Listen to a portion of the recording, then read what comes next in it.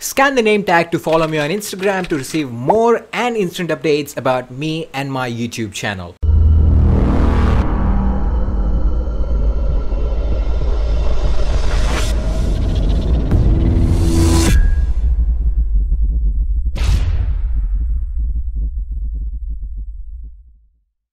In this video, I will teach you how to access the files on your computer from anywhere in the world by just connecting to the internet. And by saying this, I don't mean to use cloud. I'm going to teach you to literally access your computer from anywhere on the internet. Without further ado, let's get started. First off, you need to download Python. So open your browser and go to python.org/downloads and hit enter. Now scroll down and search for the version Python 2.7.15 and click download. Now based on the operating system you use, download the Python installation file. Since I'm using the Windows operating system, I'll download the Windows installer. Once the download is done, open the installer and install Python on your computer.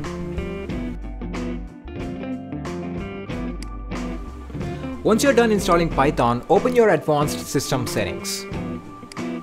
Now click on Environment Variables. Over here click on New and in the variable name enter Python_home. Now open your file explorer and go to your C drive and then go to Python 27. Now copy this directory and come back to the Environment Variables window and paste the directory in the variable path and click on OK. Once you have done that, just search for the variable name path. Select it and click on edit. Now click on new and type in mod python_home followed by another mod. Now click OK and click OK again. So now you have successfully installed Python on your computer, and to see if you install Python, just open your command prompt and type in Python and hit enter, and now as you can see, if you see something like this, it means that you have installed Python successfully. And now you need to install pip on your computer. Go to this link which will be given in the description below and then copy the first command in this web page. Now open your command prompt and paste this command and hit enter. This is going to download getpip.py onto your computer. Once this process is done, go back to the web page and copy the second command. Paste it into the command prompt and hit enter. This is going to download pip onto your computer. Once the process is done, go back to your Python folder and then click on scripts. Now copy this directory and go back to your advanced system settings. Click on Environment Variables and click on Path and click on Edit. Now click on New and paste the directory here and click OK twice or maybe thrice. So now close your command prompt and open it again and then type in pip and hit enter. And if you see some instructions like these, then it means that you have successfully installed pip on your computer. Now in the same CMD window, type in pip space install space pyftpdlib and hit enter. This is going to download pyftpdlib, which is an external library you need to run the script. Now go back to your browser and go to ngrok.com.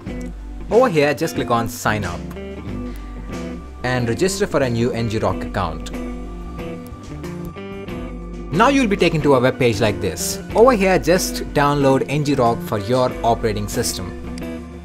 Once the download is done, just go to the downloads folder and extract the downloaded file.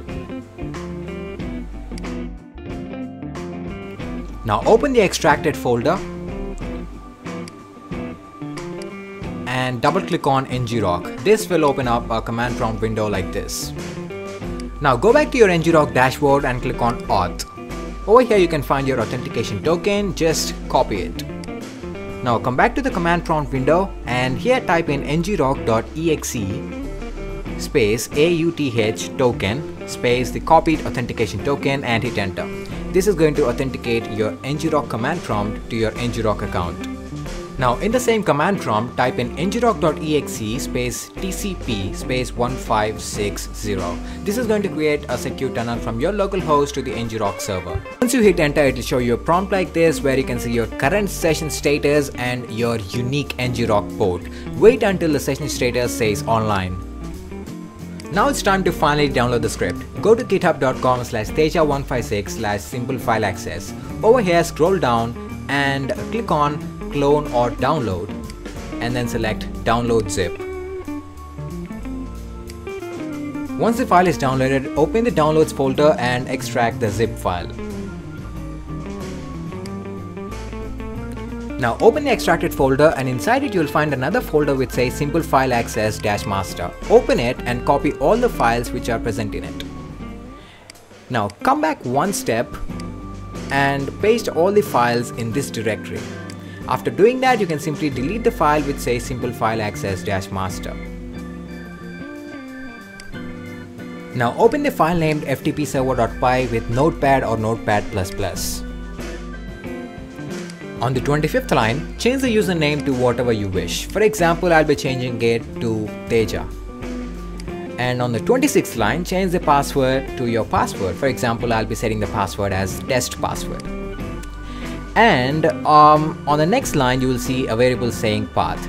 Now change this to the directory which you want to make accessible to the whole internet. In my case, I want my F drive to be accessible by the server. So I'll just go to my F drive and copy the directory and come back to the script and replace the default directory to my F drive directory, and make sure that if there is a backslash in your directory or path, make sure that there is another backslash, because a backslash indicates an escape character in Python, so you'll have to do 2 backslashes. And in the next line which says script path, you need to change this default directory to the path where the script is downloaded on your computer. In my case, the script is downloaded in the downloads folder and then in the folder named simple file access. So just go to your script folder and copy the directory and come back to your script file and replace the default directory to the directory where the script folder is downloaded. Now also make sure that wherever there exists a backslash, you put another backslash in front or behind it. Once you do this, you're pretty much done and you have configured the script. Now go ahead and save the script. So now it's time to run the script. Open your command prompt and move to the directory where the script folder is located on your computer. In my case, it's located in downloads/simple file access. So I'll move to that folder using the cd command. And then if you're using a Windows computer, just type in python w space ftpserver.py and hit enter. Once you do this, the script is running in the background. You can just close the command prompt window now and make sure that this ngrok command prompt always stays open. So now the server is up and running. Now for anyone to access your computer, they will need to go to this link which says 0.tcp.ngrok.io:*a unique port number. So if anyone accesses this link, they will be connected to your computer and they will be able to access it if they enter the username and password. Alright, so now let's go ahead and test this out. Alright, so now I'm on my MacBook and I'll try to access my Windows computer by going to the ngrok link. So as soon as I go to that link, I'll be taken to a dashboard like this. Well, I don't think the login form is properly designed because I am a terrible web designer. But anyway, so here you need to enter your username and password, and I will just enter my username, which is Teja, and I'll also enter my password, which is test password. And once I just click on login, it's going to take some time to log in. And if the username and password are correct, I'll be taken to a screen like this where I can see all the list of files which are located in my F drive.